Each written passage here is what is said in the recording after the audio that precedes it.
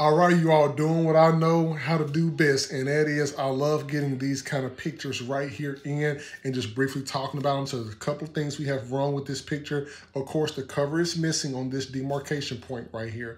But as you can see, the splitter is secured here. So we have our feed coming in right here, which is coming from the service provider, and then is splitting off into two different parts of the building. But there's one more thing.